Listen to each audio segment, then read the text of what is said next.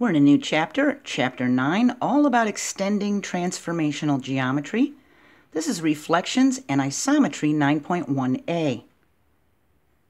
A reflection is a transformation across a line called the line of reflection. And the line of reflection is the perpendicular bisector of each segment joining each point and its image. So don't worry if that confuses you, because we're going to explain that some more. And the pre-image is the original, and the image is the transformation. An isometry is a transformation that doesn't change the shape or size of a figure. Reflections, translations, and rotations are all isometries. So those are flips, slides, and turns. And isometries are also called congruence transformations or rigid motions. So the reflection of this dog in the mirror, well, that's an isometry. It didn't change in shape or size. And we learned in middle school that a reflection is a transformation that moves a figure, the pre-image, by flipping it across a line. And the reflected figure is called the image. And a reflection is an isometry, so the image is always congruent to the pre-image. And we can identify reflections. We have this orange figure and this brown figure. Is this brown one a reflection of the orange one? Well, yes, because the image appears to be flipped across a line, see? For the green and blue one, this would be a no, because it doesn't appear to be flipped. If we had a line here, this should be flipped around the other way, see? So think of your reflection in a mirror, and the surface of the mirror is the line of reflection. And the surface of water is the line of reflection for this frog. We can use tissue paper to demonstrate a reflection. So, if you can try doing this, it might be a little fun. We can draw a triangle and a line of reflection on tissue paper, okay? And you're going to want to put a fold right down that line of reflection. And when we fold the paper on the line of reflection, we can see the triangle through the tissue paper, okay? And we can trace that on this back side of the paper. See, just trace it just like this. We'll end up with this. When we fold it on the line of reflection, they lay right on top of each other, see? So this is a reflection of this triangle. And if we draw a segment from each vertex to this corresponding vertex of the pre-image, we'll see that the line of reflection is the perpendicular bisector of every segment connecting a point and its image. So if we draw a segment from this point, which corresponds to this point, we'll see that the line of reflection is a perpendicular bisector to that segment, see? And if we draw a segment from this vertex to this vertex, because they correspond, then we would have this middle one, and it would be perpendicular to the line of reflection. And this vertex to this vertex is a perpendicular segment to the line of reflection. See that? So reflection is a transformation across a line called the line of reflection, so that the line of reflection is the perpendicular bisector of each segment joining each point and its image. So these are perpendicular, see, to the line of reflection. And the image has a tick mark. The image is congruent to the pre-image, all right? So we know which one is the original and which one's the transformation, because the transformation is going to have tick marks, all right? And if we transformed this again, it would be A double prime or A triple prime, okay? So this is read as A prime, all right? And we can draw a reflection of this blue quadrilateral across the line of reflection. We draw a line perpendicular to the line of the reflection through each vertex, through A, B, C, D. So it's going to be like this, and it's going to be perpendicular with the line of reflection, see? Then we measure each distance from each vertex to the line of reflection. So we would measure from C to the line.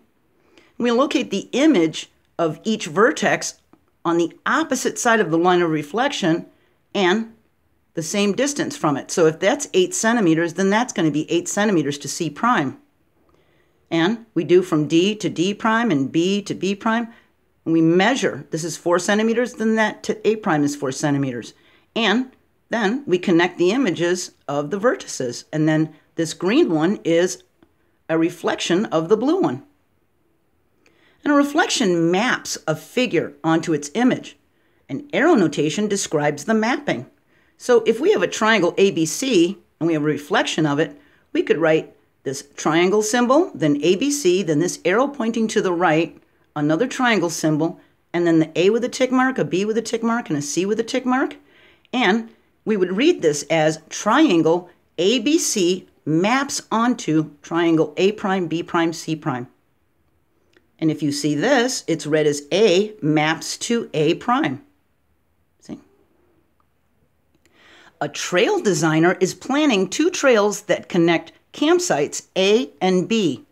So we have campsites A and B, and he's planning to make 2 trails that connect them to a point on the river. So this blue line is going to be the river.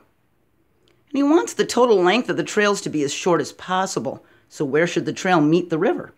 So we're going to make X the point on the river where the 2 trails meet. The first thing we need to do is understand the problem.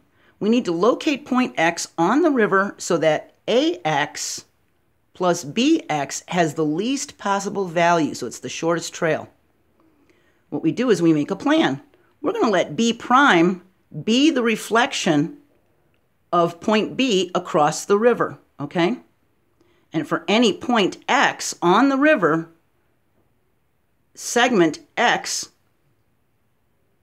to B prime, segment XB prime, is going to be congruent to segment XB. So this little segment here is going to be congruent to this little segment up here, okay?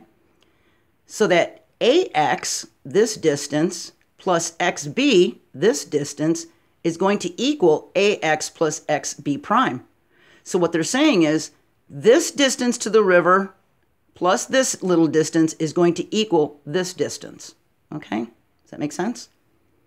And AX plus XB prime is least when the A, the X, and the B prime are collinear. They're all in the same line. So to solve it, we reflect B across the river to locate B prime. Okay, we see that it's 2.5 centimeters from the river, from the line. So we make this one 2.5 centimeters and we make it perpendicular, okay? Then we draw a segment from A to B prime to locate X. And we locate it at the intersection of where it hits the blue line, the river, for A, B prime. See, so it would be right there. And we draw the segment and locate X at the intersection. And to verify our answer, we can choose several possible locations for X and measure the total length of the trails for each location to see if this one is the shortest distance, okay? So not for A alone, because that would be a perpendicular line, wouldn't it, to go straight to the river? They want to make 2 trails that connect the campsites to a point on the river, all right? Our next lesson is going to be drawing reflections in the coordinate plane. It's just going to be a real quick short one. It's going to remind us of what we learned in middle school and maybe teach us some more stuff.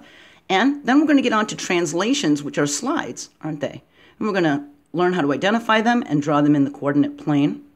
So try getting some tissue paper and seeing if you can make some reflections of some shapes.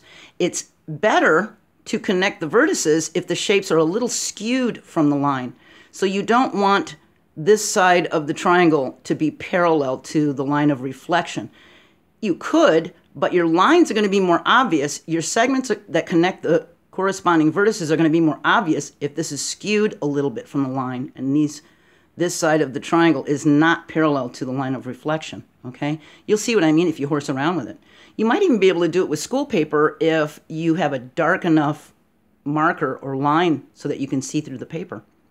I hope you have a great day, and I'll see you next time. Bye.